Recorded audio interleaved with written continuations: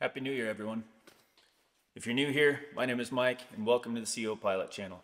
It's been cold, windy, and snowy here in Colorado, with the recent polar vortex affecting most of the continental US and causing well below freezing and negative temperatures across the country. I thought it'd be a good time to discuss aircraft preheating, the ways, the whys, and the whats that are currently working for me. With that, let's get right into it.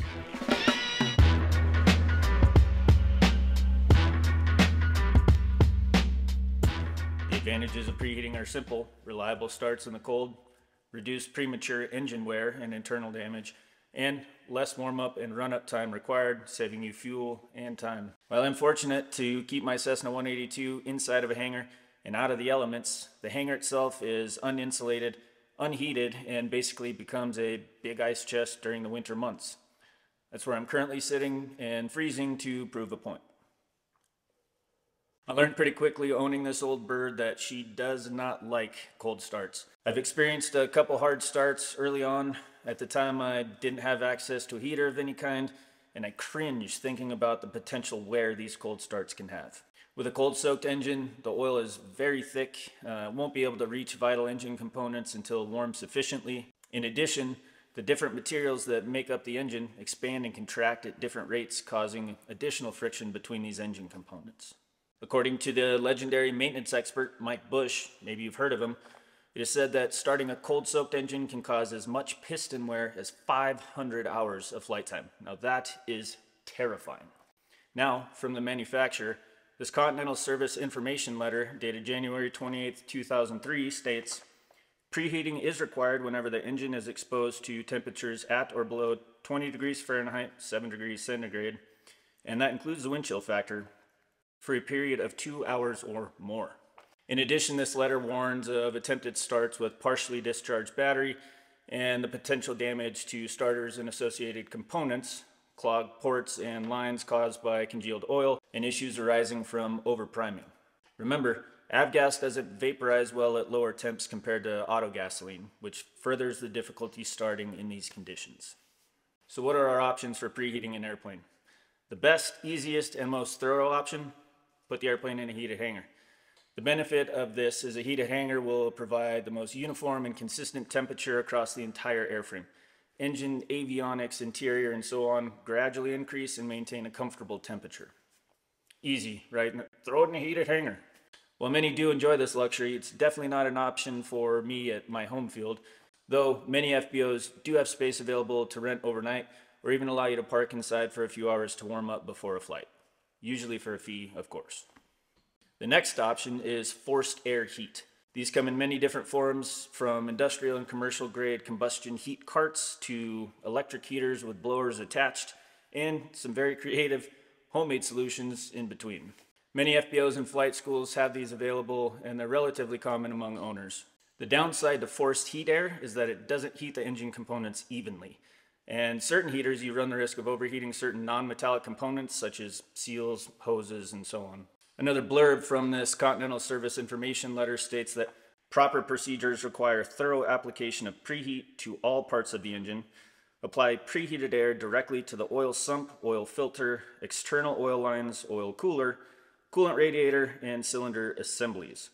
Continue to apply heat for a minimum of 30 minutes. And it goes on to warn, because excessively hot air can damage non-metallic components such as seals, hoses, and drive belts, do not attempt to hasten the preheat process. Now, another option is a pre-installed preheat system. Again, these come in multiple forms, but include components like electric heat strip bands around individual cylinders, heating pads that are often adhered to the crankcase and oil sump pans, and heating elements that are installed inside the cylinder themselves. While these electronic heating elements are not a quick solution, after a few hours they do a much better job of even heating without the risk of damaging components. One thing to note here that Continental warns against: do not leave engine-mounted preheater systems on for more than 24 hours prior to flight. Continuous operation of the engine-mounted preheater system may result in aggressive corrosive attack internal to the engine. My understanding of this is the small amount of moisture in the oil that accumulates during normal combustion process will evaporate from the oil, and with nowhere to escape, the moisture will condense inside the crankcase, cylinder walls, and so on, which can lead to corrosion. This is why many recommend the top-down heating method over simply using a heat pad on the oil sump. Top-down heating is basically heating the cylinder heads and allowing that heat to penetrate downward through conduction.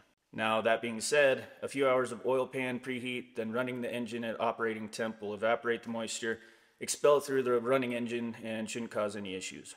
Now, if you're leaving your heaters on constantly or for days or weeks in between flights, you should definitely rethink your preheat protocols, as this may lead to severe corrosion. Now, for my setup, I use a small combination of each. During my annual inspection last year, we installed an Easy Heat oil pan heater. This electric heating pad is installed with a thin layer of high temp silicone and placed directly to the oil sump pan. You then route the 120 volt power cord someplace convenient for access. I ran mine inside the panel for my oil dipstick. These Easy Heat pads advertise power consumption at 300 watts or less. They're thermostatically controlled, and they claim the thermostat will keep your oil temperature between 120 and 165 degrees Fahrenheit, and 3 to 5 hours is recommended to fully preheat a cold-soaked engine. It is also said that this is the safer method of preheating, as there is no combustion or glowing heat elements, greatly reducing potential fire hazards. Now, one downside to this is obviously you need access to 120 volt power. The Easy Heater for my Continental 0470 cost me around $190. In addition to the oil pan heater, I picked up a Twin Hornet 22 series heater this year as well. This is a pretty slick little device and comes with a nice storage case. These are intrinsically safe heaters certified for use in areas containing combustible gases. They're waterproof and, again, thermostatically controlled. It'll shut itself off at 75 degrees Fahrenheit. This heater features 2 fans and 2 independent heating modules that increase reliability of the module, along with a hermetically sealed explosion-proof thermostat. I won't even pretend to know what that means, but it sounds like a pretty nice selling point. And this too runs on 120 volt power with a power consumption of around 100 to 250 watts. Unlike the permanently installed oil sump heater, this has a 40-foot long power cord. You plug it in and then simply place the heater inside the cowling on top of the engine crankcase. I then choose to install a cowl plug and throw a blanket over the top to help retain some of the heat. There are a number of commercially available and homemade cowling covers and blankets that work great to insulate the engine during the storage and preheat operations. Even draping a heavy moving blanket over the cowling helps greatly. Now, this Twin Hornet provides that top-down heating concept for more consistent, uniform heating. This unit cost me right around $330. I'll generally turn this on the day or night before I plan to fly, and then I'll turn the oil sump heater on a few hours prior to getting to the hangar. Again, call it a con, but this is not a quick solution, and obviously you need a power source for this heater. Now you might be asking, how do I turn these on without running to and from the hangar all the time? And I'm glad you asked. The real trick part of this entire setup is this switch on 4G LTE remote power switch. This little magic box allows you to control 2, 4, and even up to 6 channels remotely over a cellular signal through their app.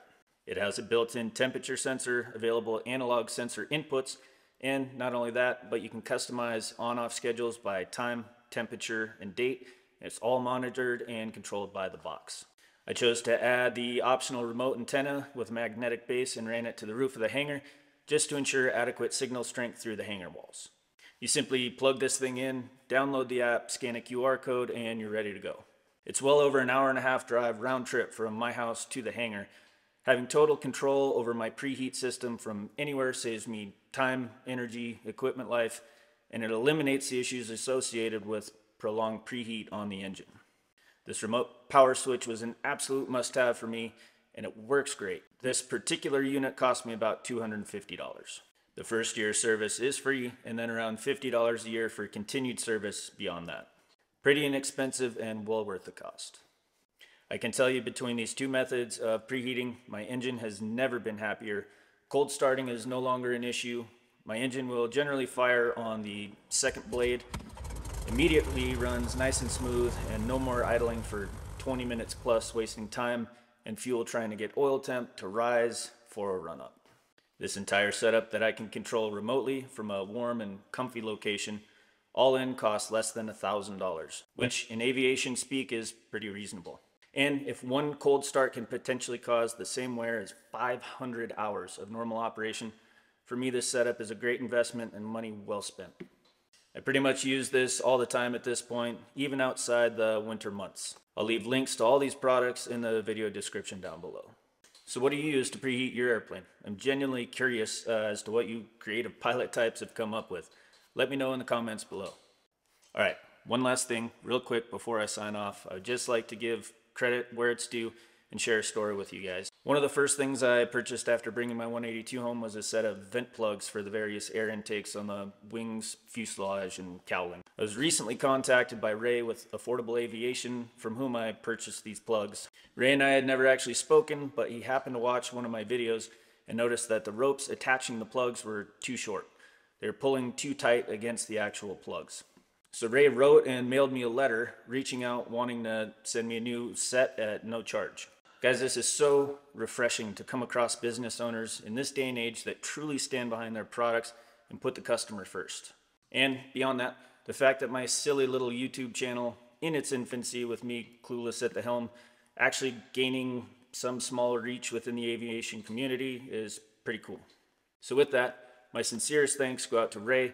Be sure to check out what he has to offer over at affordable-aviation.com, knowing you will truly receive a customer-first experience. On the topic of preheating, Ray actually just released a set of cowl inlet plugs specifically for heat ducts. Pretty neat. With that, guys, Happy New Year. Thank you for watching. I'll see you in the next video.